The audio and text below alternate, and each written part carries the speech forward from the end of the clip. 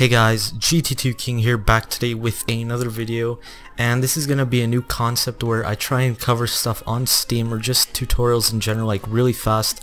So without further ado, we're just gonna be clearing our recent activity on Steam.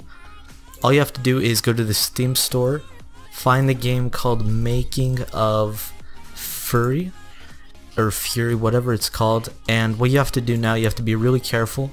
You want to go through each episode, click watch. Once it runs, before it actually loads up, you just want to close it, and then go to the second one. Before it loads up, close it, and the third one, I like to do the fourth one as well. You just want to close it, and it's basically ready. We're gonna wait for us to go offline, and if we go back to our Steam profile now, you could see that all of our recent activity on Steam is gone.